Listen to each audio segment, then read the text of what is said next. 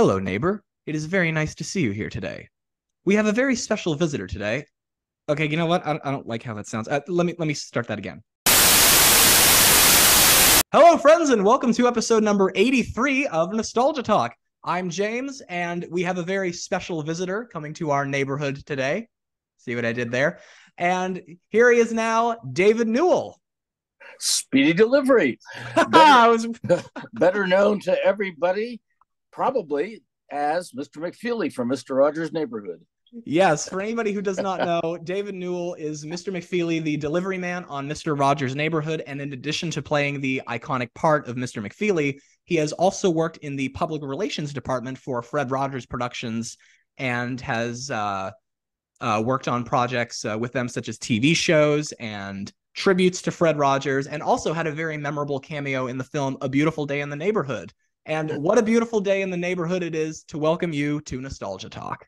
Well, thank you very much. I'm glad to be here talking to you and making yet another speedy delivery. So, to start off, what did you aspire to want to become? Well, when I was, let me see, I'm trying to think of when I was about 8 years old, my grandfather took me to see my first play. It was a professional play, a touring company in Pittsburgh, Pennsylvania. That's where I grew up, in Pittsburgh. Mm-hmm. And the name of the play was Harvey, starring a very famous comedian of the day, Joe E. Brown. He was very famous in movies back in the 30s. At any rate, it was about this. The play was a comedy about a person who thinks he sees a white rabbit, a 6 foot tall rabbit, whose name was Harvey. And that's the only person who could see him was this one man. His name was Elwood in the play. And it was very funny. And I was entranced by the whole theater, by the lights and the curtains and the audience. And it really got me interested in theater. And that proceeded to take me to the Pittsburgh Playhouse, which was a theater school. And I went there in the University of Pittsburgh. And lo and behold, I ended up at Mister Rogers Neighborhood. Now, I skipped a lot of detail, but that career and my interest in theater led me ultimately to Mister Rogers Neighborhood. And I thought, well, I have a job for 1 year when they hired me at the neighborhood. And here I am talking to you some 50 years later. And I spent my career in the neighborhood, so to speak. And I'm still doing events around the country. Next, a couple of weeks from now, I'm going to Florida for an event. Wow. And I was just in Michigan for an event. So I'm still, but I go as David Newell, not in costume, but talk about my experiences with the program and sort of what you do, nostalgia, talking about my years of the program and how much it meant to me and how much I learned from it and how much I thought the audience learned from watching Mr. Rogers. So that's a brief summation of my career. So acting was always something that you wanted to pursue regardless. It was always an interest of yours. Yeah, it was always an interest, but I also had, and I think is equally interested in behind the scenes. I enjoyed the production end of it too, and I enjoyed being a stage manager, and I enjoyed being involved in the creation of something. So it was my I guess my aspiration was to be in some form of theater, which television is. Mm-hmm. So you said that you joined Mister Rogers Neighborhood from universities when you started out. How did you first meet Fred Rogers? I'm trying to think the first time. Well, the first time I knew who he was because he had a program in Pittsburgh before Mister Rogers Neighborhood called the Children's Corner. And it began in 1954 and ran for about 7 years. Then someone at the CBC, the Canadian Broadcasting Company, brought him to Toronto to start Mister Rogers Neighborhood. So actually, the first showing of Mister Rogers Neighborhood began in Canada and Toronto on the CBC, and it covered all of Canada. And his sons were small at the time, and he wanted them to start school in the States. So he came back, and what he did in Canada, he kept some of those uh, programs, and he combined new openings and closings in America and started a series called Mister Rogers Neighborhood here. Now, that ran for about 6 months, and somehow Sears and Roebuck's Foundation saw them, and they thought, wouldn't it be great if he could do a series nationwide? And so they gave underwriting to begin the present Mister Rogers Neighborhood, and that's when I started.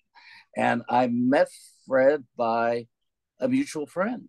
In fact, I was in the summer of 1967. I was in London visiting my cousin who was there in the Navy, and I got a telegram from the mutual friend saying that Fred Rogers has gotten some underwriting, and the neighborhood is going to go national. And I've given Fred my name. He gave my name to Fred Rogers to interview me for a position on the staff. So I came back to Pittsburgh in maybe September of 67 and met Fred for the first time. I knew who he was, and I had seen him on television, but I had never met him before. And we talked for about an hour. And he asked me about my trip. I told him I was visiting my cousin, and I was taking a trip through Europe, etc. And we talked about everything for about an hour except the job. and that definitely goes to show that Fred Rogers seemed very social. Yeah, it was just his way of interviewing me. So at the end of about an hour, he said, "Well, when can you start?" And that was my interview. So it wasn't, he didn't look at my resume. Well, he may have seen it earlier, but he wasn't checking it out and saying, "Hey, when did you do this? And when did you do that?" Told me, but none of that. We just had a conversation, and he relayed to me how he liked to travel and his favorite trip that he took and so forth. That was the interview. And that was his style. He was concerned about the person he was hiring, I think, to see if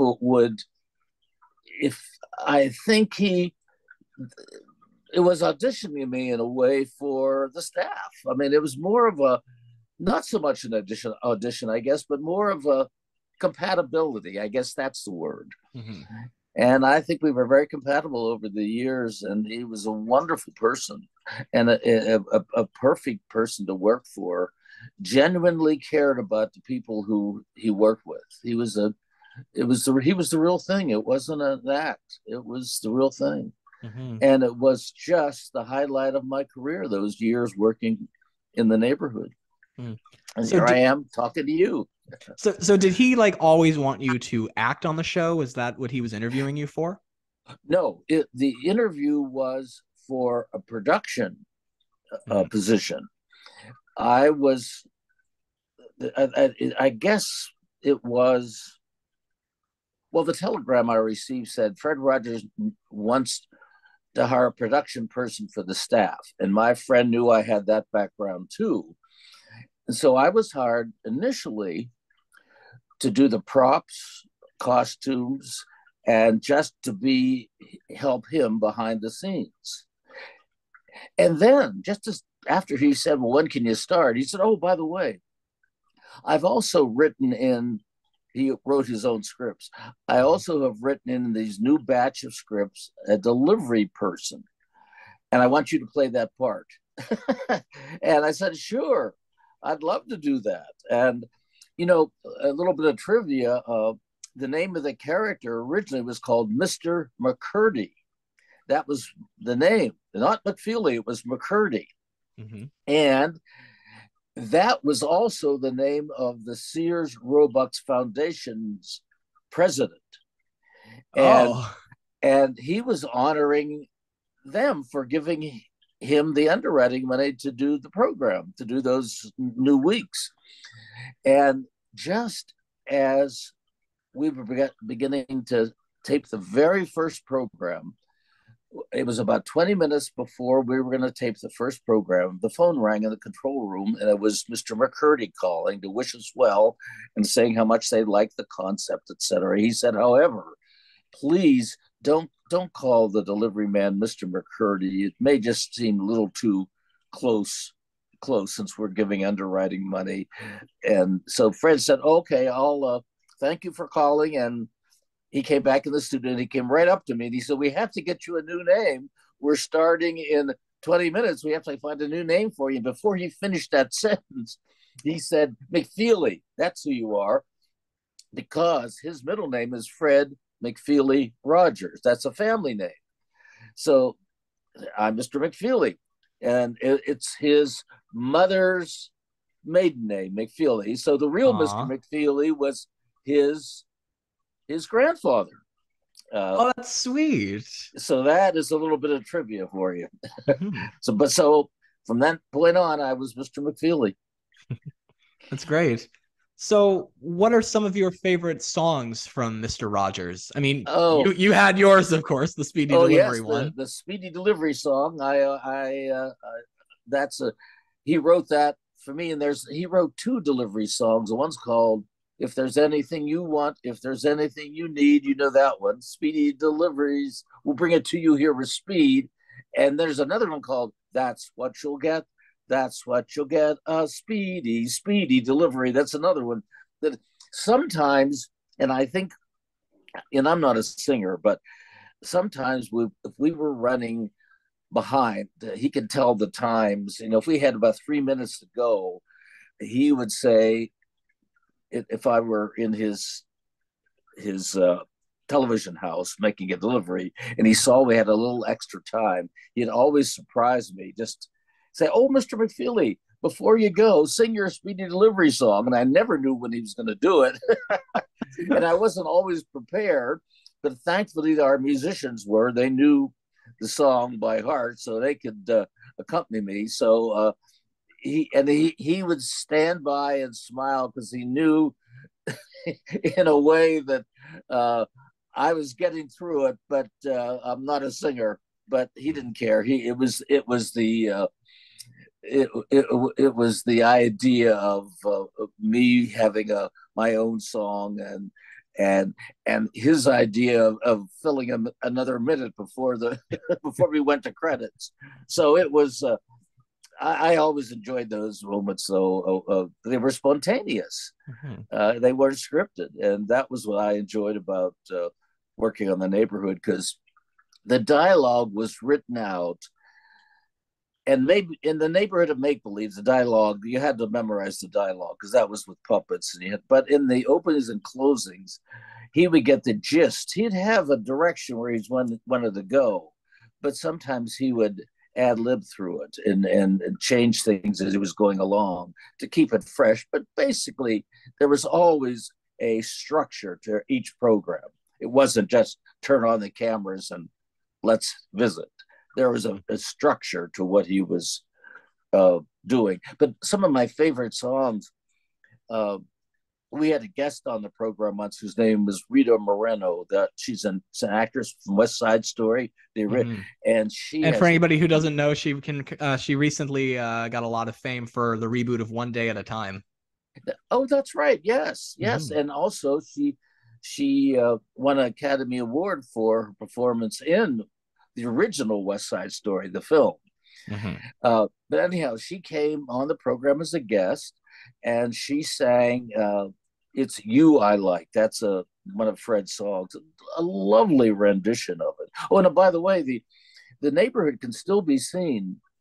It's on. If you get an app, there's an app called pbskids.org, Mhm. and if you download that app and go into it, you can see about 400 Mister Rogers Neighborhood programs, and that's how people are still seeing Mr. Rogers. 400 on this app?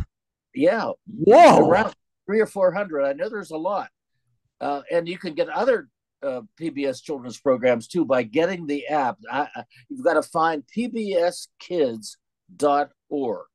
Mm-hmm. And if you go into it, they have a line, there's a little photo all the way down, and you just click on Fred Rogers' photo, and you'll get into a series of programs that you watch. And I think there are about 400. And there's another one on our website, the Fred Rogers Productions website. They have 2 weeks of programs up each time, I believe. Mm-hmm. So people can see it that way too. So it's really still available. A lot of people don't know that.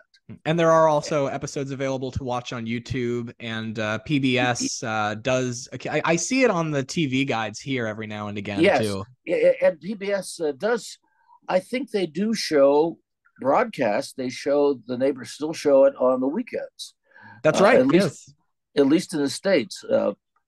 And so people can see it. And I'm still getting letters from people who watch it, and people like you who call, you probably watched it when you were little, right? Did you see I did, yes. I watched a lot of PBS when I was a kid. I know none of the listeners can see it, but I'm wearing my PBS t-shirt. Oh, I see. Wonderful. They'll love you for that. Yeah, the microphone is blocking the logo, but I'm glad you showed that, because PBS will love that. Mm-hmm. It's a wonderful system. You know, you can go to PBS no matter what type of programs you want, documentaries, children's programs. They're all excellent on public television, and they have a lot of imports from England, some series that I watch PBS a lot. That's my, our cable company here in where we live just changed tiers and so forth.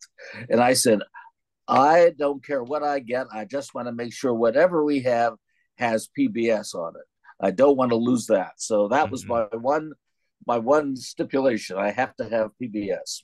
So on the topic of Mr. Rogers songs, actually, first of all, I would like to thank our mutual friend, Dennis Scott, for helping us connect. Thank you, Dennis, if you are listening. Oh, good.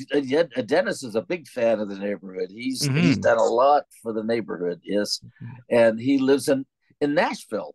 That's right. Yeah, Dennis was a previous guest on the show, and we discussed his album "Thank You, Mister Rogers," which yes.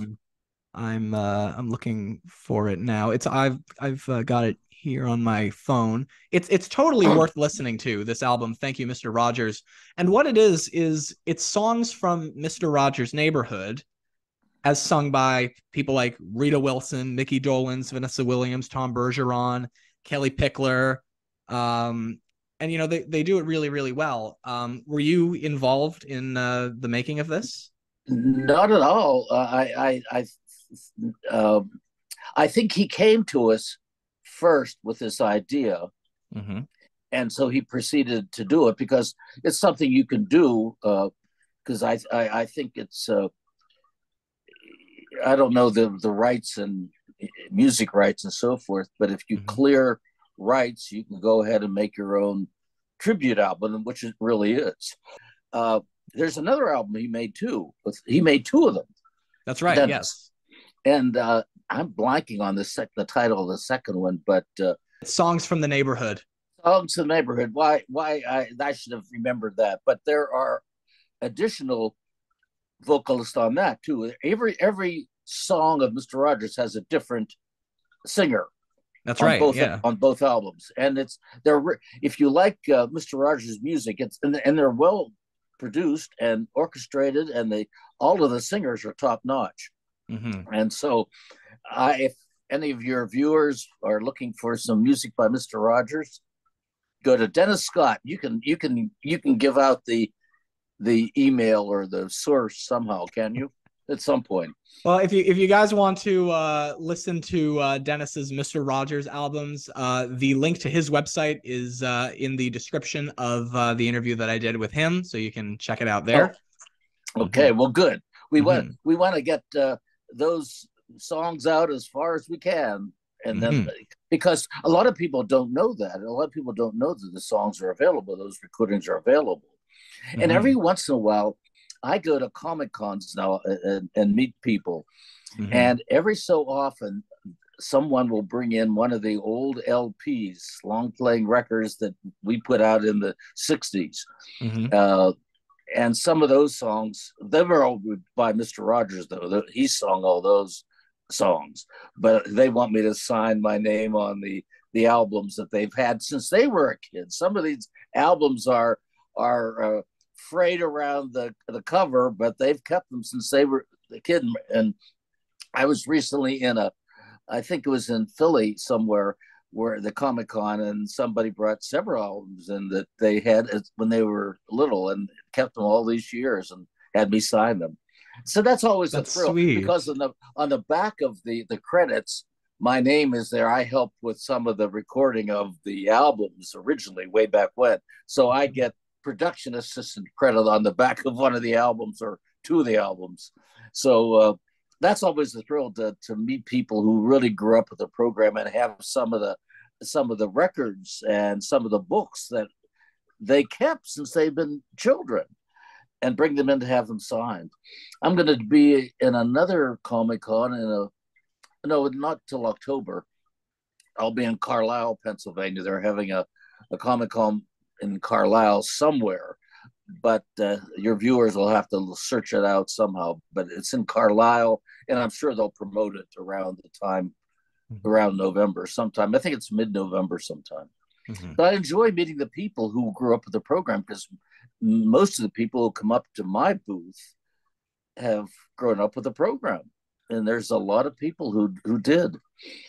And I've been to several. And the last Comic Con before COVID wiped out a lot of Comic Cons. They had them all scheduled, but one of the last ones I did, it was me as not as Mr. McFeely, but David Newell, but also our friends from Sesame. And it was Carol Spinney, who plays Big Bird, and it was Bob McGrath, and I believe at that one was Emilio Delgado was at that one too. Yeah, and I knew both Emilio and Bob before they passed away. They were wonderful people. Wonderful people. Emilio and Bob were both wonderful, and so was Carol Spinney, and they all three have passed away within the last couple of years. But that was such a memory for me to be with them. Those couple, we did about 2 years of Comic Cons together, and that was a wonderful experience. Talking about the music of Mr. Rogers, actually, as you were saying that Fred used to surprise you with wanting to hear the Speedy Delivery song, it kind of makes me wonder if a lot of the songs on that were performed live. Like, were they ever actually like recorded and then they would be lip sync, or were they always performed live? Oh, they were performed live all the time. Okay. We had Johnny Costa, our pianist, and they had a trio. It was bass and drums and a piano. And each song that he did on the program was recorded live then.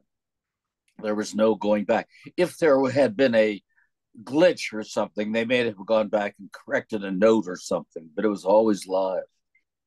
The openings were done live too, opening and closing, except here's the one thing that was pre-recorded. When the opening of the neighborhood, the camera goes over the neighborhood, the panning to the neighborhood, you could hear the music underneath. But the live, that was pre-recorded, because that wouldn't change. Each program, that would be the same.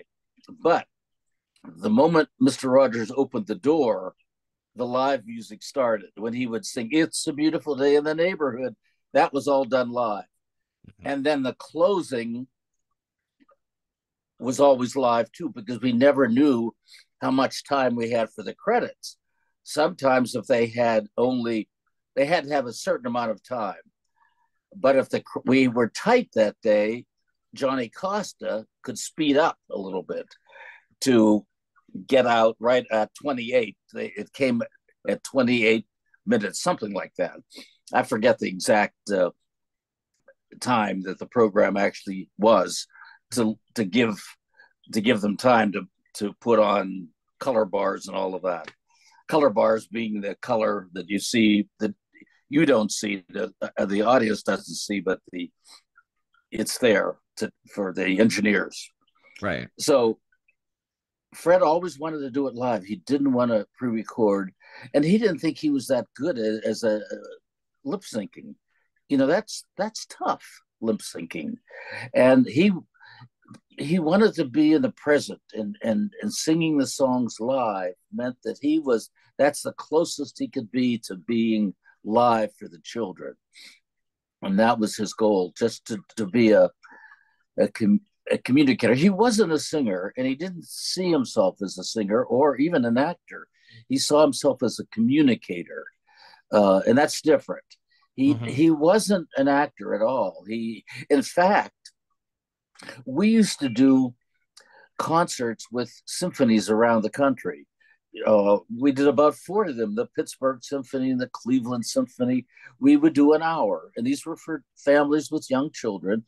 And the opening would be, the first half hour would be me as the host, as Mr. McFeely in costume, and then Betty Aberlin, who played Lady Aberlin, and Francois Clemens, who played Officer Clemens. We would be the opening, the first half hour, and Betty and Francois would sing, and I would welcome people. Johnny Costa would do a Mister Rogers overture on the piano.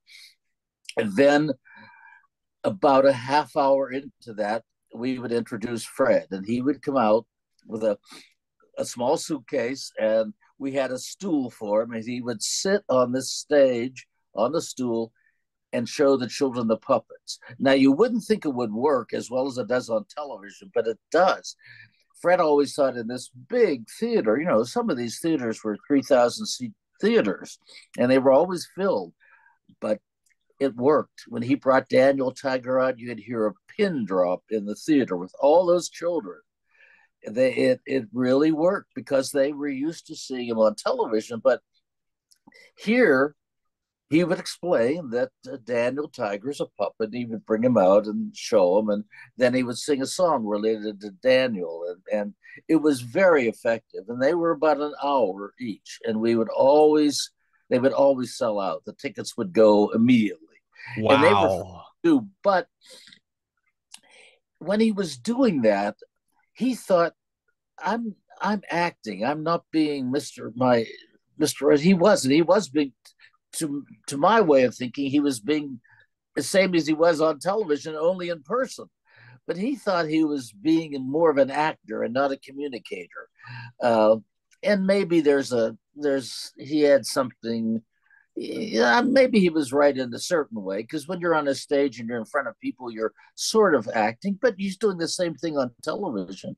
There are millions of people watching him there on television, but it was in a studio, and there was no audience. Yeah, so you never knew who was watching.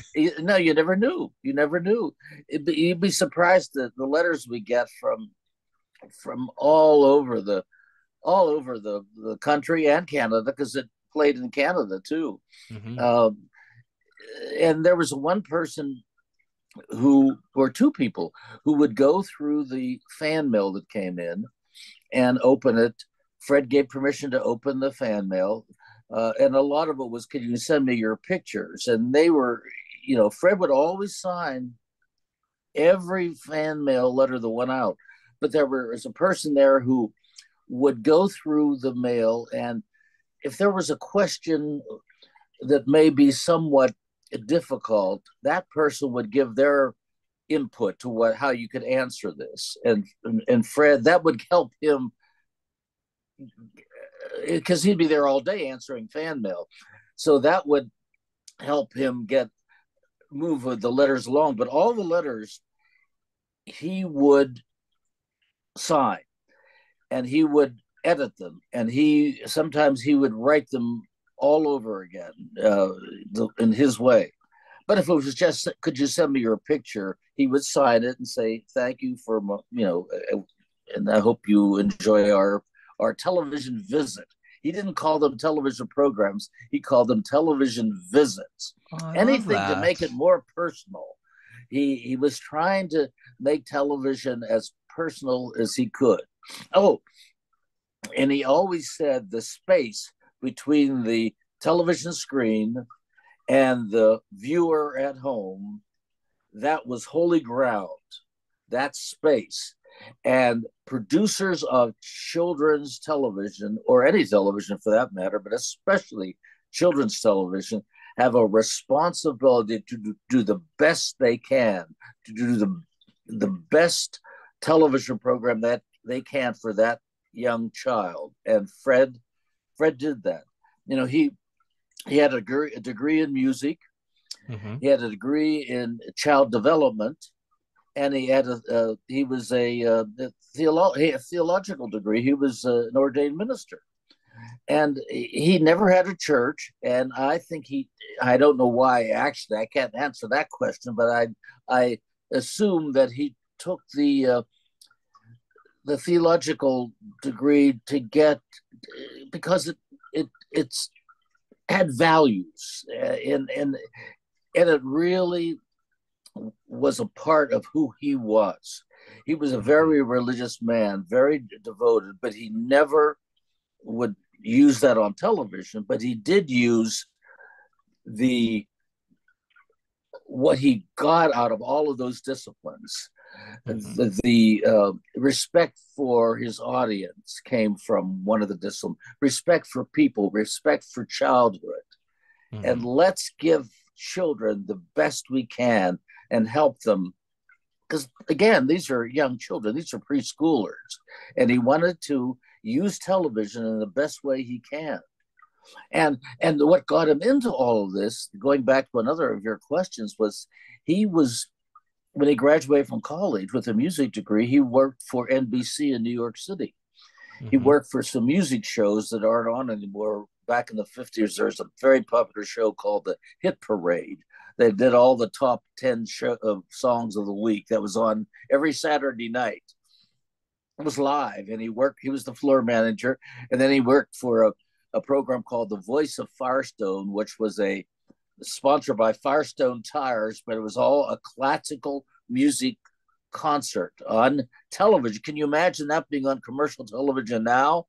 Anyway, he worked for that, but he heard that this was in late 1953, that public television was beginning in Pittsburgh, Pennsylvania. And he said, I'm leaving NBC. And his co-worker said, you're crazy. You're leaving NBC to go to work for a station that's not even on the air yet? And he said, yes, that's what I want to do.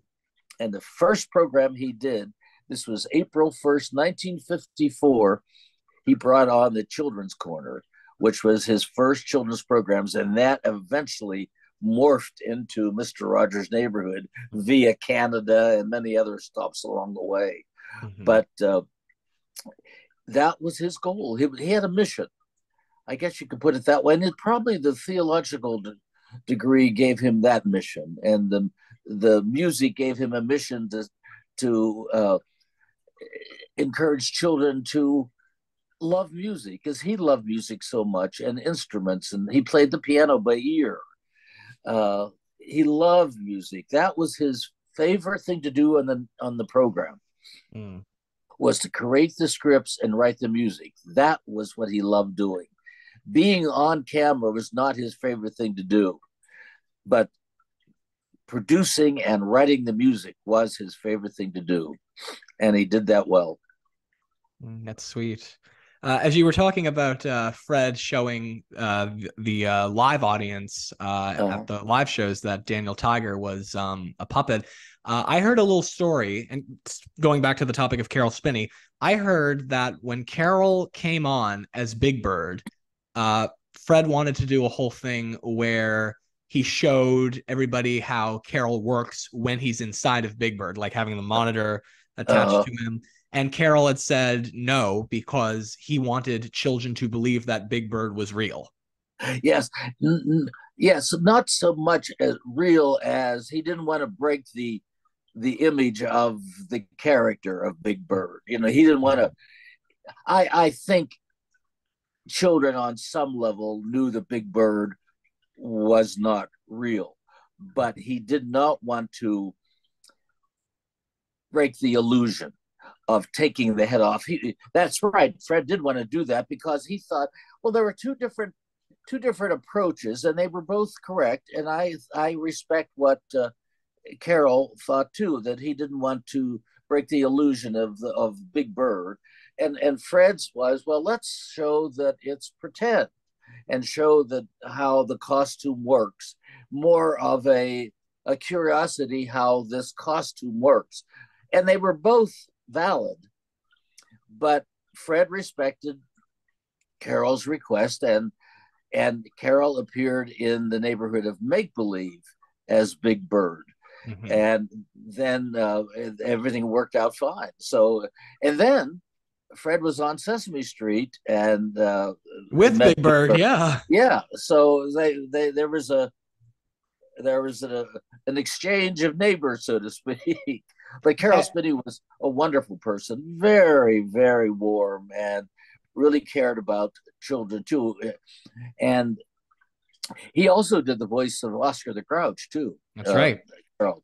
And he loved doing both of this, and I was so fortunate to be able to spend time with him at those Comic Cons. And his wife Debbie would travel with him, and she's a lovely person, and we had wonderful meals together, and I'll never forget those days. That's sweet. And another guest on Mister Rogers that they kind of did the same thing for, showing that it was pretend, was Margaret Hamilton with the Wicked Witch of the West. Yes, that's right.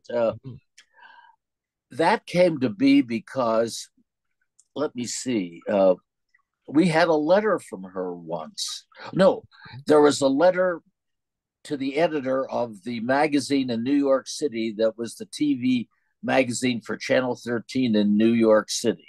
Mm-hmm. And that was sent out to members of Channel 13 in New York, and it had letters to the editor. And I happened to get a copy one day, and it said, my grandchildren love Sesame Street and all the other children's programming. And she said, but especially give Mr. Rogers a big hug for me. That's what she said in her letter.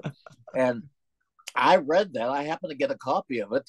And I thought to Fred, I said, Fred, do you think that we can invite Margaret Hamilton on the program? Because she really wanted to tell children that it's pretend.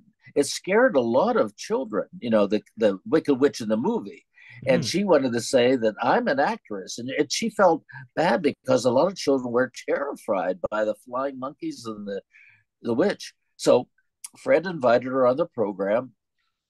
And she came in her civilian clothes, but she brought a costume that looked like the one she wore in the movie. Mm-hmm. And she talked about how I'm not a mean person. I'm not a wicked witch. I'm an actress, and I pretend that I'm playing this witch in the movie. And it helped. We had letters from parents afterwards saying, thank you very much for helping that explanation that Margaret Hamilton did to Mr. Rogers was very helpful. It has helped my children watch the movie now, that they know that it was just pretend. Well, ironically, she came on Sesame Street as well. I don't know if you saw this or heard that story. Well, I knew that. Yeah. And they actually, I had heard that Sesame Street got letters from parents that said, that witch on Sesame Street is terrifying my kids. Yes. But it wasn't done in a way that was like the witches pretend. It was done as an actual story about the witch. Yes, and that was probably not quite the right approach. Mm-hmm. And I think if you're writing, in theory, it's the right approach. But I think for the audience, they were too young to accept that scary witch, probably. Yeah, I remember watching The Wizard of Oz when I was a kid, and I was absolutely bloody terrified of that witch. Well, you see, that's good. That's not good that you were scared, but I'm glad you mentioned that, because that's exactly why we did that segment. And not only for that scary witch, but for scary images. It was really more of scary images to children that they don't understand that now there is a religion of witches and witchcraft, and which that's not what we're talking about. We're talking about scary images in movies. And we also did one of the Incredible Hulk. we went to the set of The Incredible Hulk because my daughter, when she was 3 years old, she's now in her early 40s, uh, was terrified by The Incredible Hulk. She watched it by chance one evening, turned on the TV, and there it was. And so we did a segment by going to Universal Studios showing Lou Ferrigno, the actor who played the Hulk, getting into his green makeup and the fright wig, and they put green contacts in his eyes. But he started with Lou as the actor, and they did the process of showing how the wig fit on, how the green makeup went on, how he had a nose that was applied. And that helped children to see that it was pretend.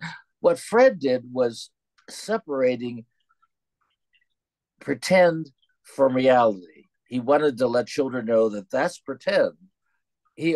That's why he came into the neighborhood that's why he came in, put on his sweater.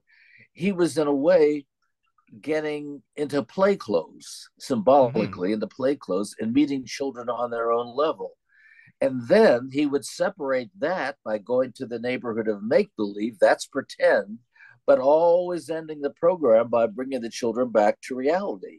So he separated fantasy and reality. And children needed that, that age. Now a 12-year-old understands that, but sometimes a preschooler doesn't separate the two. So I think that was very helpful to do it that way, to break it down and have Margaret Hamilton come as herself, the actress, and then explain the costume and show the costume. And there were a lot of other great guests on Mister Rogers. You mentioned Lou Ferrigno. One of the episodes that I rewatched, I haven't watched Mister Rogers in a while, but one of the episodes that I watched to get ready for this and to research for it was where Fred went to Eric Carle's studio to show how his books were made. Oh yes, you saw that one. I did, yeah. That was a location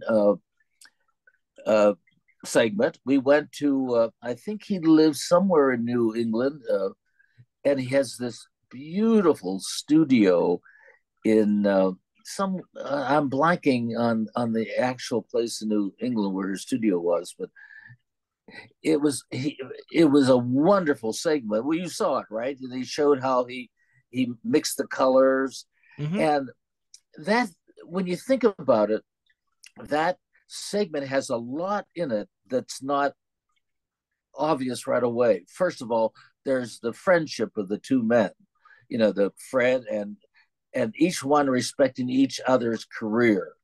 Then there is creativity of taking colors and any way you want. There's no pattern or there's no rules for being creative.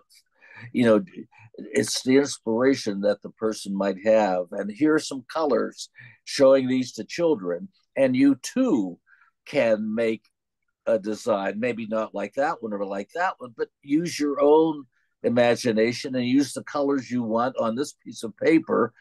And that was a lesson within that little segment too.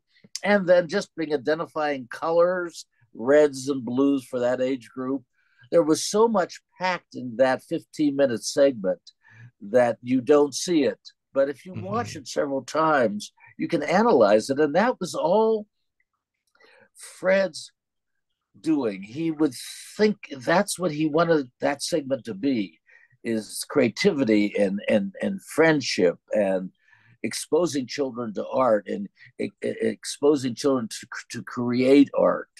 And in some ways, you don't have to be on your iPhone or your iPad or watching television. There are other ways of using your creativity, and painting is one of those. Creating, and it doesn't have to mean anything. The colors can just be all mixed. There is no right or wrong way to be creative.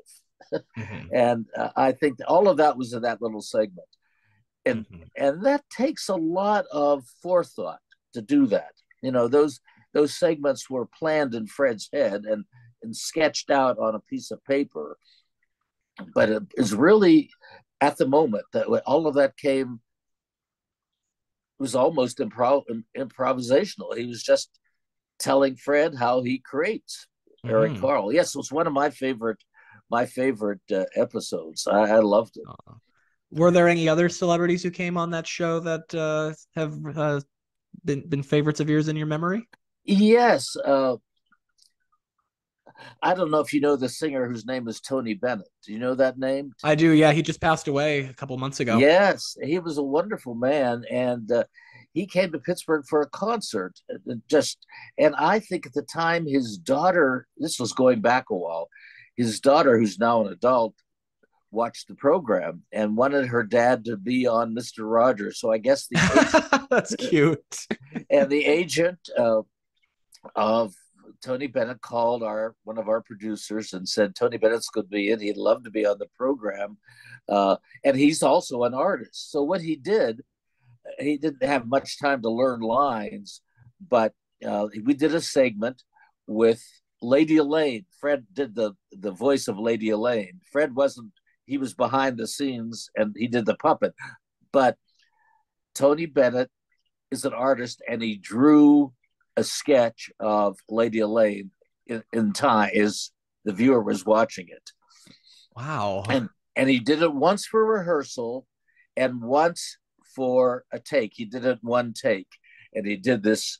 And I have the sketch framed. I kept it, and he signed it Benedetto. That's his what he signed on his sketches. But that was a memorable time because he's such a nice man. And then that evening, we went to see his performance. He did a concert at one of the theaters in Pittsburgh. That's why he was in Pittsburgh, to do that concert. That was a favorite. Oh, there were so many wonderful guests we had on the program over the years. There's just so many. I'm trying to think of some others, and there were some that you wouldn't know, but there was a man who made buckets, wooden buckets. They call that a cooper. That's the name of people who make wood buckets. And he was there. That was the location, segment two, and he was who he was. He was sort of just not overly sophisticated, just a man who loved making wooden buckets and been doing it all his life. And you got the feel of a real person doing what he loves to do. And another one. Do I have time to I'll tell you another one. By all means, yeah, of course. There was when Fred was studying child development for the University of Pittsburgh, he was assigned to go to a daycare center that was part of the University of Pittsburgh and observe children at play. You can learn a lot by observing children, just how they interact with each other. You don't have to interact with them. You just observe them. So the one day, well, the tradition of this school was that each week a parent would come in and show the children what that parent does for a living, like a baker or a jeweler or something like that. Well, this one day, a parent came in and he was a sculptor, and he brought in a big chunk of clay. That's all he did. Didn't say anything. The children were sitting all around the table, and he plunked down this clay, didn't say anything, but started to make a sculpture, a simple sculpture like a horse or something, and didn't tell the children. And the children observed this, and they saw how much he loved what he was doing. And there's a saying, I think it's a Quaker saying, if you love, if you do what you love in front of children, they'll catch your love. In other words, attitudes are not taught, they're caught, if that makes sense. And I think that's a Mormon saying. I'm not quite sure, but could be Mormon or one of the religions like that. But that was a wonderful segment, because afterwards, after that parent came there and did that horse that he loved doing so much, the children caught his enthusiasm. For the rest of the semester, their artwork was so much better than they had been doing up to that point.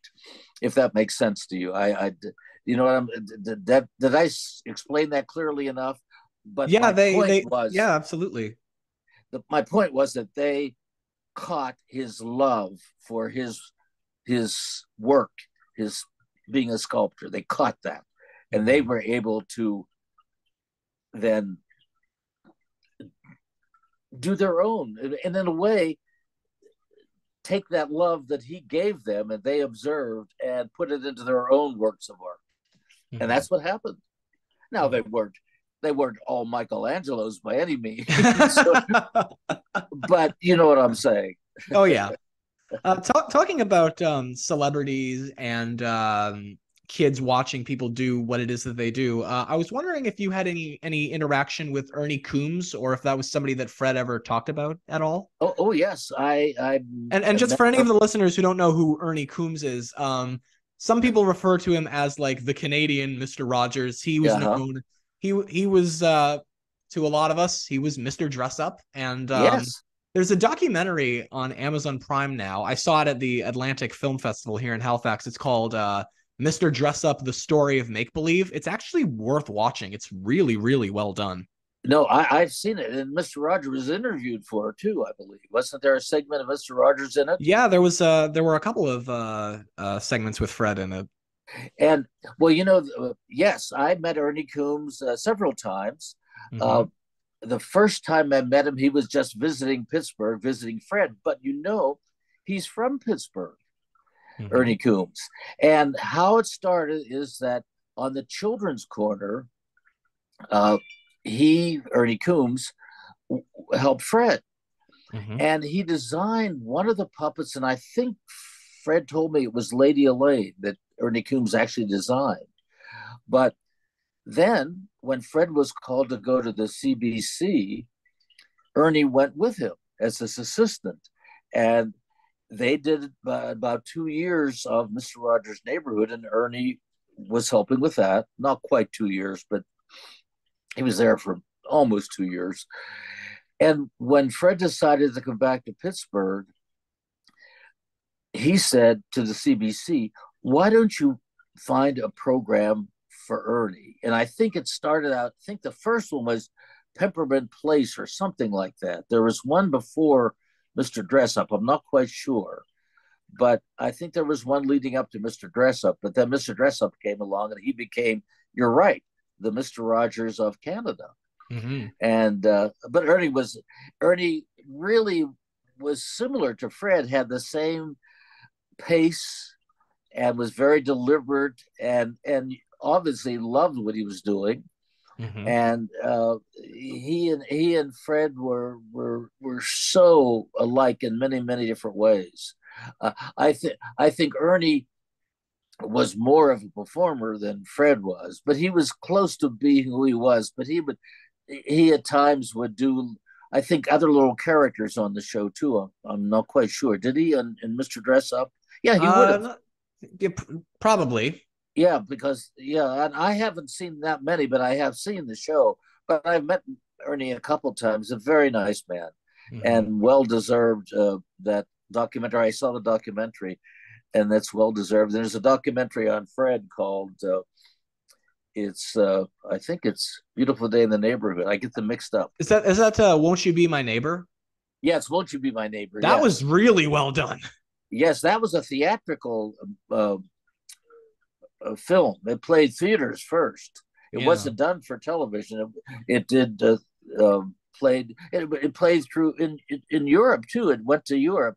Now the Neighborhood is not as well known in Europe, but it's becoming so because people, I think, now are able to get things on streaming, and the Neighborhood, and a lot of people have copies now of they've made of the Neighborhood, and when they move maybe to Europe or something, they take, so it has a little following, but its main following is in the States. It's in North America, yeah. Yes, but what was the other thing I was going to add to that? And I blanked on it, but it had something to do with Ernie and the no, it may come to me. I can't remember. Well, I just want to say how much I respected both of them, Fred Mm-hmm. and Ernie, for what they did for children's television. They are they are pioneers. They really Mm-hmm. are, and Yeah. they came at a time when television for children was slapstick, old movies, and there's nothing wrong with slapstick. It's just that we can do better. Fred said he was home for Easter break from college and was watching television. Now, this was in the 50s. Mm-hmm. And he would turn television on for children and see a lot of slapstick comedies being remounted to show kids because they're funny.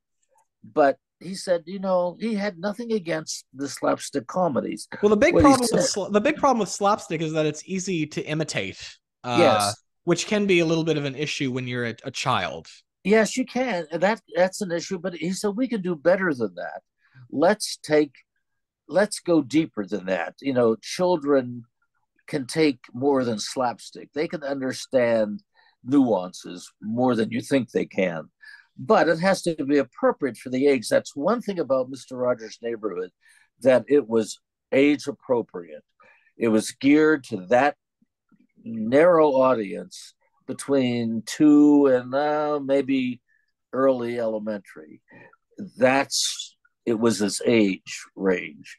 And Fred would deal with topics dealing with that age range. People who are, for instance, a lot of children, when they get out of kindergarten, face going to school, or out of daycare, face to going to school for the first time. Going to school, some don't even go to daycare. They go right into kindergarten or right into school. And that's a big move. You might not think of it as we've forgotten it maybe, but children at the time are very apprehensive. What's going to happen? What are we going to do there? Will I be able to go to the bathroom there? Well, they don't know this. They're thinking about the very practical things that concern them. And Fred made a program about it, showing how you have your snacks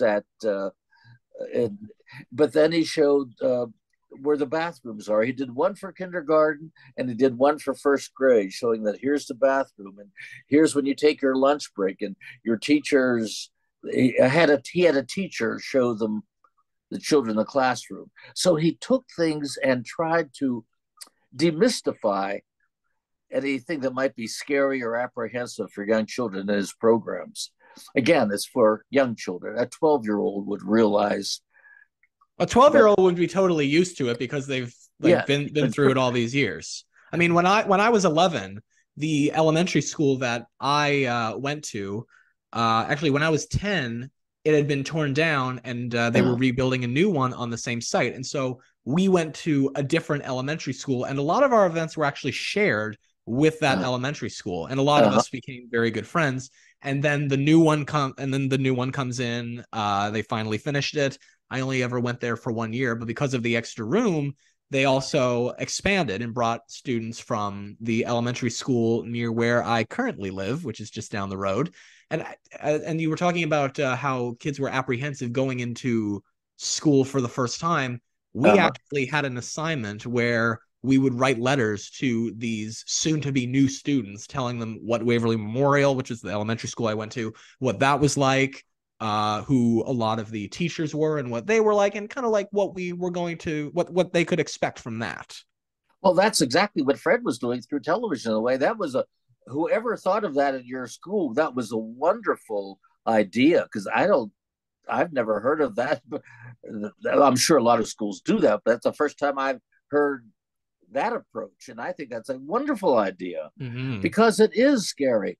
Even, when you go to high school for the first time, I don't know if they have the high schools the same in Canada as it is in the States, but you go as a freshman, and that's your, I guess, I can't remember Freshman's first year. Yeah. Yeah. And that's because you're meeting a whole new group of children or your peers at that point. And that's a little scary, going to high school for the first time. So that idea, going to high school is scary for the first time. What about going to college too? Yes, that's true.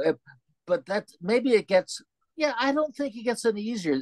Going to college you're away from home then, and it's Mm, a whole new adjustment. So those years, I think some of the toughest years are the teen years, you hmm. know, and Yeah, screw growing up. and I think, we've gotten a lot of letters from teenagers who watch Mister Rogers Neighborhood.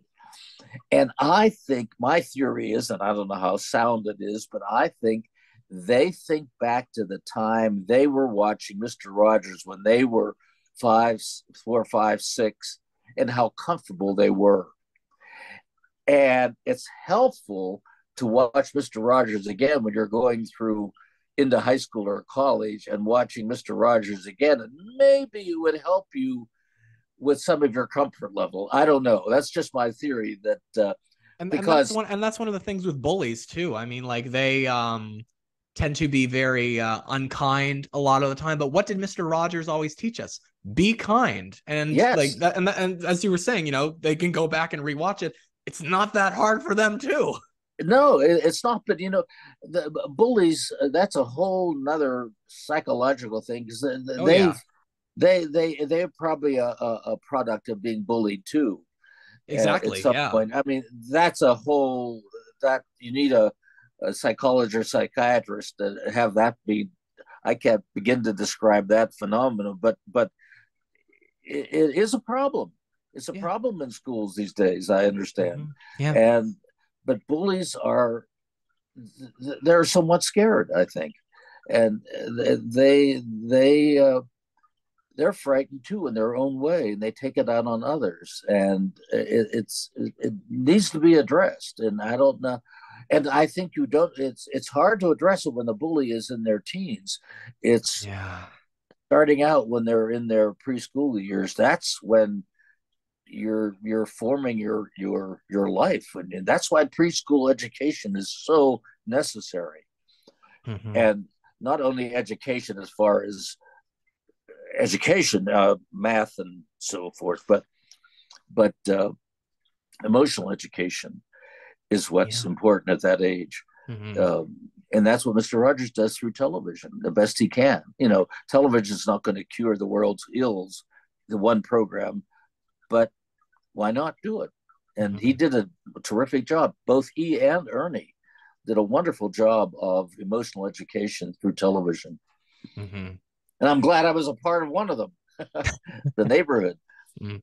Well, talking about Fred, in 2000, if you don't feel comfortable answering this question, it's not Okay. something that you have to answer. Don't feel obligated to. But I was kind of wondering how it felt for you, and if it's too hard for you to talk about it, you don't have to. But how did it feel for you in 2003 when Fred died? You know, we had some preparation for it, Okay. but I still miss him every day. I Yeah. miss the interaction. But here's what happened. Here was the preparation. He Okay. was he was the grand marshal of the Rose Bowl parade, along with Bill Cosby and Art Linkletter, the year of 2003. But Fred was not feeling well, and he called me one day. He said, "Did you get the tickets for the flight to California and our return flight?" Because he was going back. He was going to go to Florida on the way back to meet his wife and spend some time in Florida. And he said, "Well, I need to change those." I said, "I want to come back to Pittsburgh." And I said, "Well, why?" And he said, "Well, I have to have a little operation." And that's what he described, a little operation. And he did. We came back, we did the Rose Bowl. He ended up, it was stomach cancer. And he knew I think he had an idea of the seriousness of but I don't know if he knew how serious it was. So we did the Rose Bowl. He was in a lot of discomfort, and he did the tossing of the coin for the Rose Bowl game. And Mhm. then the next day, we got him on a plane and back to Pittsburgh. And but the next 10 days, he went in the hospital for his operation, and it was stomach cancer. And he was home for about maybe a week or two, and then they didn't get it all, and he died. Uh, I think it's February 27th. Oh wow, Uh, this past Tuesday. It's been yes, 21 years then. 21 years. Yes, that was the Wow. anniversary of his passing. And, to this day, I look back at all the good times we had. And he was not only an employer and in quotes a boss. Fred would never say he was anybody's boss, but just to make it clear, he was my employer, and but we were friends too. And our families, my wife and his wife, and when the children were younger, would have dinners together. And he became a family friend. Mhm. And I reflect back all the time on events that we did, and some of the good times we had, and on different trips, and how we would turn something in that was a chore. When you go out and you do a concert, it's really tough. It was tough Mhm. on him, the travel, the rehearsal, the performance, all of that. But we would have, after the concert was over, we would have a dinner usually, and they were it was so much relief, I think, for him that the concert was over. He didn't have to perform. Yeah, But we'd fair. have a good time. And I remember those times, and we'd laugh and talk about different, and I I I miss those times. And I miss, what I really miss is the taping of the program, going in and making the program, and not seeing the people we worked with every day, and some of the cast members, and some of the cast members have passed away. And so it's I guess you would call it bittersweet. Mhm. When I think back on it, it's bittersweet's a good description for it. But Mhm. I would not trade it for anything. Those years that I had working, it was over 35 years producing, and then I'm still associated with the program and the company in a freelance way. Those years, and continuing those years, have been just wonderful, wonderful years for me. I I consider myself fortunate. In fact, I'm trying to put a book together of my Oh years, wow. and it's not easy. I think everybody who interviews me, I keep telling them I'm trying to put a book together, and I'm going to do it. I'm determined to do it somehow. Put down the thoughts, and maybe some poignant stories, and maybe some stories about Fred. But it's not going to be a biography of Fred Rogers. It'll be It'll just be like uh, a memoir of your experiences working with him. that's it, exactly That's it. Yes. great. Well, let me know when it comes out, and I'll promote the hell out of it for you. Okay, well, it's going to be a while yet, but I've got a few chapters done, and I keep thinking of Ooh. ways to, what do I want to do next? But I have to sit down. You know how hard it is to write. So Oh, trust me, I do. even professional writers have a hard time sitting down. You know, I have the cleanest house since I want to write a book. In other words, oh, before I sit down to write the book, I'm going to clean my office. You're just fooling yourself. Oh, now I better sharpen all the pencils. That's what I'll do next. Oh, but before I start, I better get my lunch because I might get hungry. Anything to delay it. You're trying to fool yourself, and you shouldn't do that. Yeah. So I've got to learn Procrastination. procrastination, and there is a course in procrastination you can take to not procrastinate. So but I think everybody has a part of procrastination in them. Now, my wife was a wonderful student. She loved school. I wasn't a big fan of school, but she would do her homework on Friday nights. And that's the kind of, and I would do my homework at the last minute on Sunday night. That's the difference. I was the kind of guy who in high school, if all my stuff was done and I gave it to my teacher, I'd ask my teacher anything you want me to do, and if they said no, I'm like, okay, well, I have this project for my next class that's due right away, and it's not finished yet. This gives me time to finish it. Then So you liked school, didn't you? I have very fond memories of the high school that I went to, even though sometimes it was not easy. But I think the thing that I remember most is the friendships, and a lot of those Yeah, people I am still friends with. but also you not only the friendship, but you like the learning too. You like learning new things. You were curious too, and I Hmm. think you liked the education part of it too.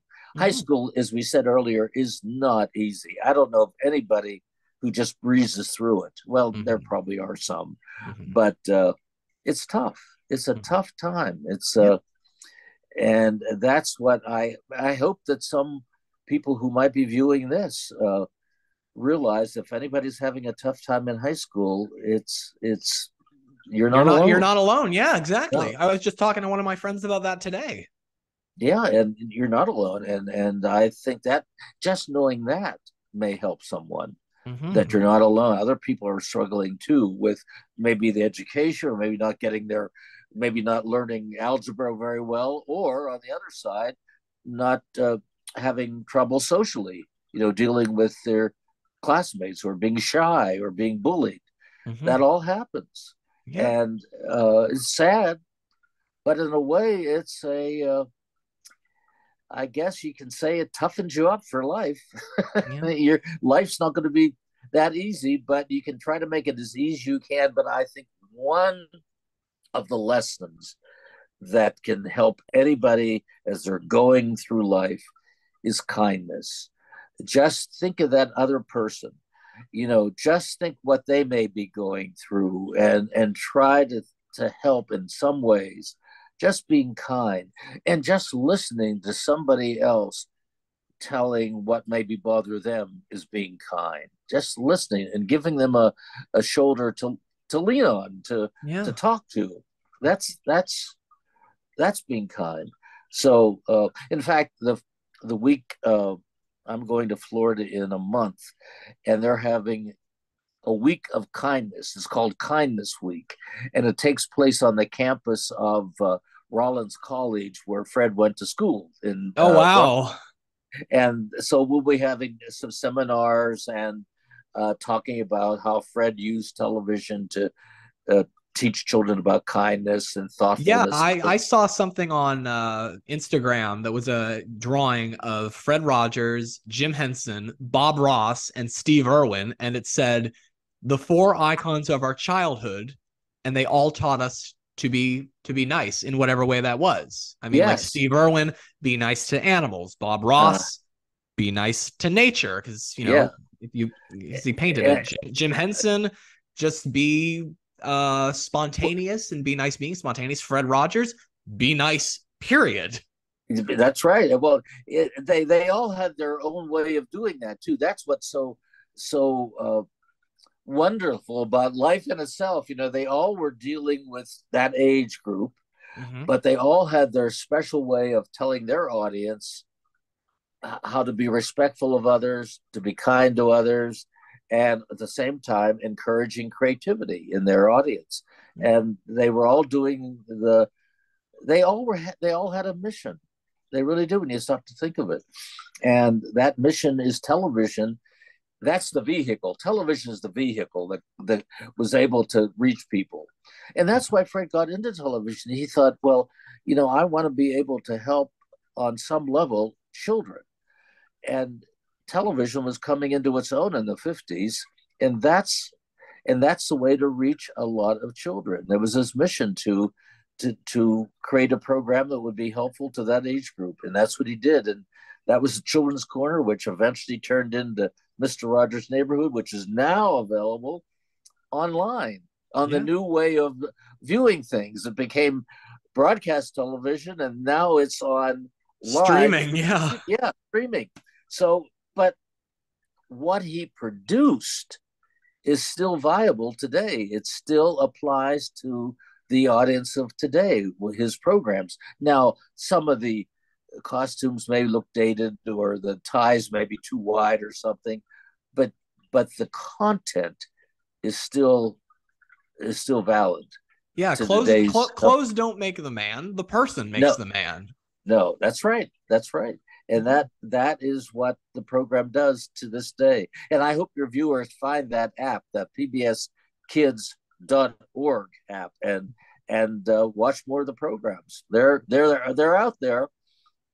Yeah. And if they ever want to get a picture of me as Mr. McFeely, they can email me, and I can give you my email address.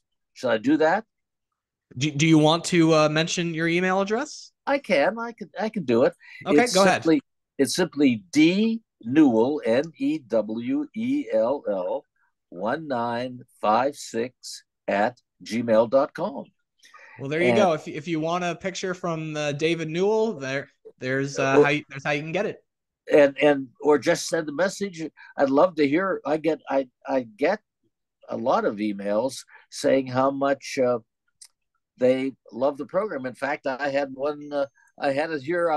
I'm sitting here at my desk answering emails and sending out pictures. I just got one. Well, I got one from Germany. Whoa! Germany saying, "Could you please send me 3 cards," meaning photos. Mm-hmm. And I've gotten some from a lot from Germany. I think somehow there must be some satellite or something that has PB. I don't know how they get it in Germany, but maybe somebody has taken. I don't know. Anyhow, Or it could be from streaming or YouTube. yeah, Or it could be. Yes, because today things get around with all this the current magic, I call it. All the streaming is magic to me. All of a sudden there's a program you want to see that is in somewhere in your computer. Years right. ago, when I was growing up, you had to wait for it on television. If your program came on at 5 o'clock, you had to wait and be there at 5 o'clock, or you'd miss it. And now you can just put things, and now you can just watch things with the click of a button. Yes, and now you can see if you miss a program at 5, you can watch it at 3 in the morning if you like by streaming. So it's remarkable, and there's so much available out there for kids that I hope the parents and I think they probably do watch what kids are watching on their. I'm not talking about teenagers. Well, even that, but I'm talking about kids getting into an iPad or a computer that's not they can monitor. There's some way you can make it kid friendly, right? Not being able to get into other things on the computer. I worry about that, and I worry about kids playing on computers and getting into a lot of stuff that maybe they aren't. Yeah, like very, very naughty stuff, because there's a lot of that out online these days. Oh yeah, and that's possible. Whereas just on television, it was a little more containable. Oh yeah, and more often than not, it still is. Yes, I guess you're right, but I hope that I would encourage parents just to monitor what their kids are maybe watching. I think they have a right to do that. It's helpful, I think. That's just my opinion. Maybe I'm wrong. Maybe I'm right. I don't know. No, I agree. I absolutely agree. Well, good. I'm glad. At any rate, it's been a wonderful, wonderful time, and I'm still delivering in the neighborhood. I haven't retired. I'm just in a different mode of delivering now. Mm-hmm. But I'd love to hear from people and what the program meant to them. Mm-hmm. And I get a lot of that unsolicited. They find my email somehow, maybe through a station or something. I don't know. Well, talking about people loving Mister Rogers Neighborhood, there are a lot of spin-off shows these days. So it definitely goes to show that the legacy of Fred Rogers and Mister Rogers Neighborhood is still popular among the age group these days. We've got Daniel Tiger's Neighborhood, Don Quixote, both of which are airing on PBS. I know a lot of people who are puppeteers on Don Quixote. And of course, we've got the Tom Hanks film, A Beautiful Day in the Neighborhood, which of course you made a little cameo in. Yeah. What are your thoughts on a lot of these new projects? Well, I especially love Daniel Tiger because that's probably the closest to Fred's philosophy. The It Daniel really Tiger. is. Yeah, I watched a Yeah. little bit of it myself too. And Daniel, in a way, has become the Fred character, the Fred person, because Daniel, puts on a sweater and puts on his sneakers at the beginning of each program, Yeah. and the trolley connects. The trolley is still there, and the messages are similar, but it's animated, and there's an animated McFeely in it too, I believe. Yep. And I like Daniel Tiger because that is the closest to Fred and Mister Rogers' Neighborhood. Mm-hmm. Don Quixote is wonderful. It has the same mission of good children's television, but it has a little more. It's more concentrated to purple pandas in that, Mm-hmm. and Don Quixote. And if your viewers have never seen these two, they're on most public television stations around the country, Yep. so they should catch them. And Daniels is geared for the preschool, as is Don Quixote.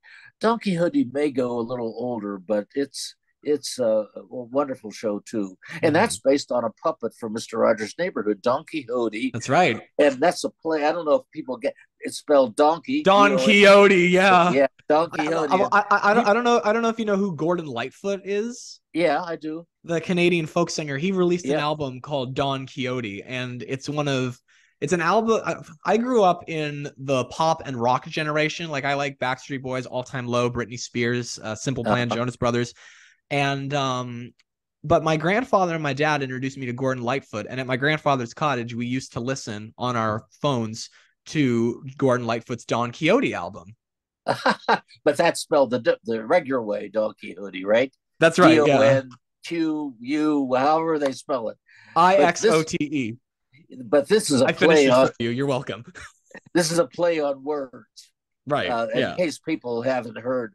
And sometimes people don't get it right away. They'll say, well, there's a program called Don Quixote. And then, that takes them away. Then children don't know. The children don't get the play on words. But that was also Fred's. He loved play on words like the Don Quixote. He loved to make sort of, they're not nonsense words, but he loved to play with language, and he loved language.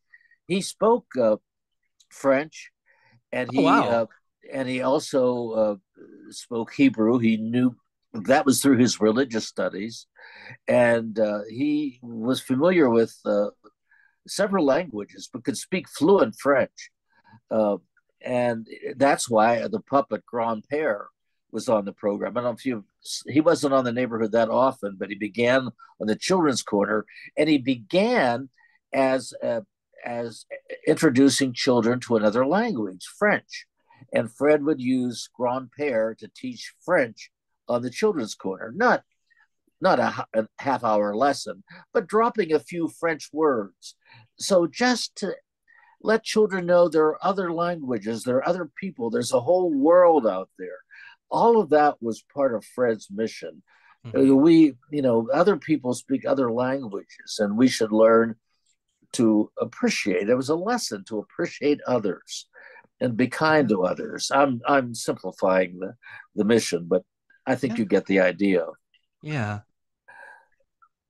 So to wrap it up, talking about the film "Beautiful Day in the Neighborhood," what was it like to? Did you actually? I'm gonna be totally honest. I didn't see it in the theater. I wanted to, but I had so many things to do for a long time. I was in college. We were doing student film projects. I had things that I had to be doing for a lot of those. I was starting to direct one finally. And I went to film school, and so yeah, I was just way too busy. It was on my radar, but I just got so tied up. So this actually stupid question. You confirmed you were in that film. I was going to ask, were you actually in it? Because I had a guest, Laura Faye Smith, who she came on the show, and she was credited for it on IMDb, and she's like, IMDb miscredited me. Oh, no, who was it? Laura Faye Smith. She's a voice actress. Oh, okay. Yes, I was there when they were filmed. They filmed in Pittsburgh and New York City. They may have gone to Canada too. I'm not quite sure. Okay. For some scenes, for New York scenes. I'm not sure, but I know that they filmed. They were in Pittsburgh a good while, and they filmed in the studio where we made Mister Rogers Neighborhood. So you were like there watching Tom Hanks work? Yeah, I was, Cool. and yeah, in fact, there's a scene in the movie, and it was done at a restaurant downtown Pittsburgh, Hmm. and we were, and the producer wanted us to be in the film as the cameos, the people who work with Fred. So there were about six of us seated at a table near where Tom Hanks and Matthew Rhys were having a conversation. Hmm.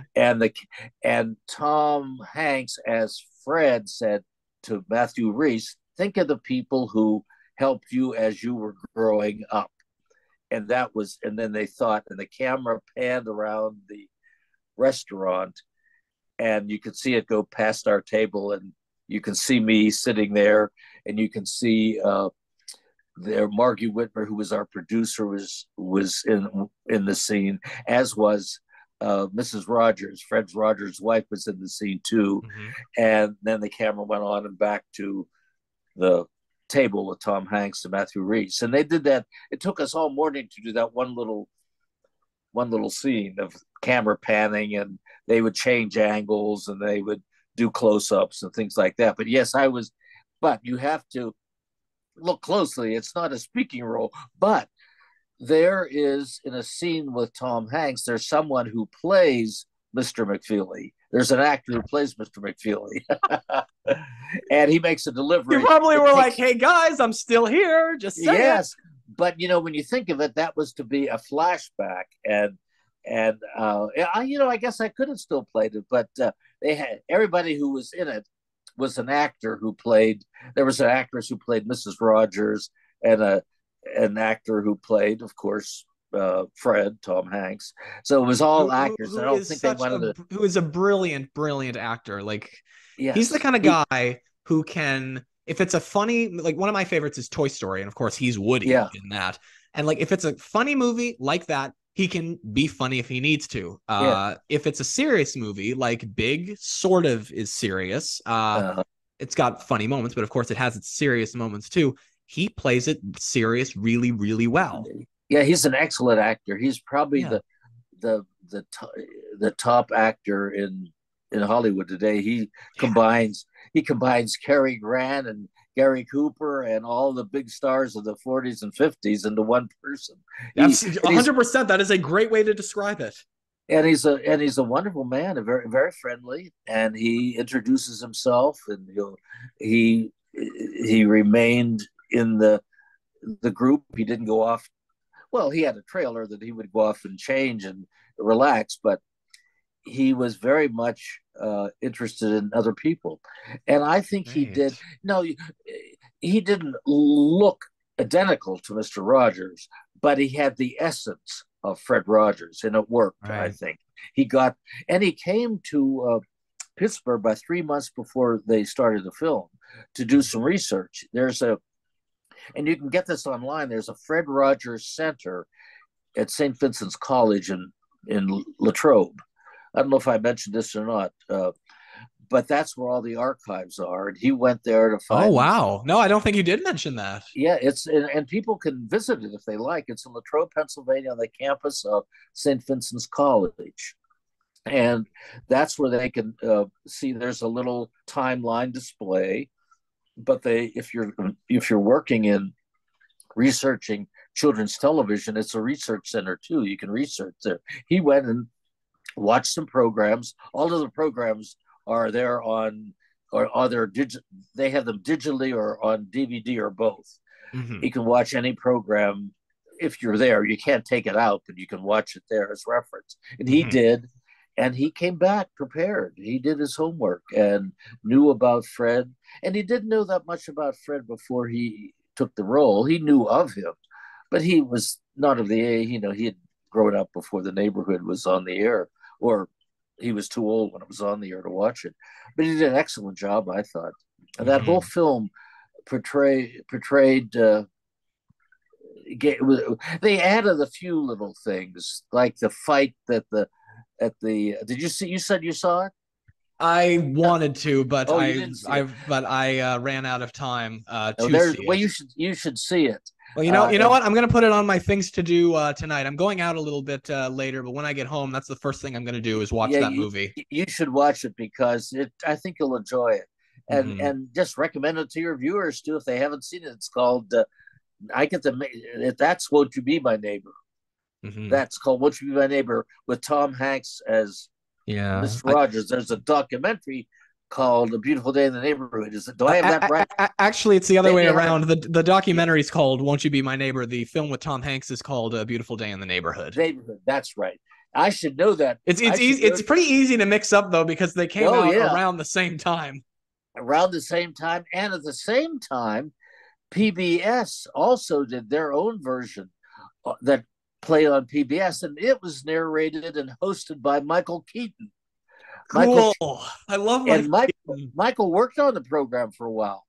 He's from I didn't know Pittsburgh. that. What? Yes, he ran the trolley. He worked on the program for 4 years. Yes, That's cool. and yeah, Wow. yeah. Beetlejuice ran the trolley. Beetlejuice, Batman, Jack Frost, and Chick Hicks from Cars, and also the Vulture from Spider-Man. Yes, yes. He Michael is from Pittsburgh, not far from. He lived on one of the suburbs, but he came to QED to work on the floor crew. Uh, That is so cool. and he was assigned to work on our show, ran the trolley, and did other jobs on the floor crew. And I he did not know became. that. You did? Oh, I thought you knew that. You didn't No, know that. I never knew that until just Well, now. there's part of Wow. your trivia nostalgia. That's perfect for Yeah. the show. And then he went on to Hollywood, and I think his first feature film was with Henry Winkler in was Night Shift. I think it was called. That was his first film, I believe. I think he was on a sitcom before that, but Mm-hmm. that was his breakthrough. That film, and Mm-hmm. he's a wonderful actor, and he too can do comedy and drama Mm-hmm. equally as well. Yeah, And I don't know if you've ever seen the movie Jack Frost with him in it. I've seen parts of it. I haven't seen the. Yes, Okay, yeah, I did a retrospective on it. I do these videos sometimes called Nostalgia Talk Bonus, and uh-huh. I do those in many, many ways. But every Christmas, I take obscure Christmas movies, TV episodes, specials, and I rewatch them and talk about them. And Jack Frost was one that I did a couple of years ago. And it's one of my friends watched it and she texted me. She's like, "You never told me that it was a sad movie." And it is. And uh, that's a good example of Michael Keaton being yes. serious when he needs to be serious because his character dies and then is reincarnated as a snowman. And Uh, there are some funny moments with him as the snowman. And in between, well, that's between the serious stuff. well, he can handle that as well as he can the like night shift. Mhm. He was sort of a cocky, uh, funny man, with quips and jokes and so forth, and he can do all of that. And then he can do Batman. Mhm. He did two Batmans, I believe, or was it three? He did I two. he just did one recently, actually. But he wasn't Batman. He was in it, but he wasn't Batman, was he? He was Or was yeah, he was the Batman character, Bruce Wayne. okay? But the first time he did it was back in the '90s. The first That's right. Batman, right? Yeah. Yes, that was the classic one. Mhm. I saw that. In fact, I remember taking my kids to see it. Mhm. But Michael was. Speaking of Tom Hanks and Michael, they're equally talented in both comedy and drama. Yeah. Uh, And the two of them got to do that in Toy Story 3. oh, that's right. Yes, yes. Boy, I forgot about that. I'm glad you're up on your nostalgia. Well, Toy Story is one of my very favorite films from my childhood. They just recently announced Toy Story 5 and The Kid in Me. I was born when Toy Story 2 came out, but I never saw it in the theater at the time. The Kid in Me is like there's a photo of Adam Sandler in a daycare and Uh-huh. from Billy Madison. It's like me at Toy Story 5. That is me, the grown man in the theater. Well, Yeah. so that is that. Would you say that was one of your favorite films? From childhood, absolutely. Do you have any now that you can think of that's a favorite? Would you've seen recently or within the past couple of years? Probably the Elvis one. Speaking of Tom Hanks, Oh, okay. You that like was Elvis? that was very, very well done. Yeah. Yeah. Mhm. The man who played Elvis Austin Butler. Yeah. is very good. He doesn't when he's on talk shows. He doesn't look like Elvis, but he really carried it off. Yeah, He yeah, he did a phenomenal job. Like Yes, is Elvis is a hard thing to imitate, yeah, and but sometimes he nailed it. he did Just nail it, nailed it. Yeah. and it's a role that it could be end up being a caricature, and he made it real. It wasn't a caricature, and that's somebody like Elvis. He's been parodied so much over the years, Yeah, but you know. Austin Butler just did it Yeah, 100% flat and on. that's Yeah. a delicate line, not to cross over into parody, but to capture the essence of that person, which he did. Yeah, And incredibly well. Yeah. and off screen he doesn't look anything like Elvis. I don't think. Well, Mhm. maybe a little, but you wouldn't look at him and say, "Oh, he reminds me of Elvis Presley." But whoever cast him had a good eye and knew he could carry it off, and I enjoyed that. He was excellent, Mhm. and uh, and so that's talking about that. He's another actor who's going to be around for a long while. Yeah. Austin Butler, I think. Yeah, Uh, he's gonna he's really catch on. I think he's really caught on with that. I think that was a star making role, as they say, as it was with Michael with I was about to say with the guy controlling the trolley, but yeah, with Batman too. But you know him yes, as the trolley guy. yeah, that trolley guy, yes. But Yeah. anyhow, I thought you may have known that, but no.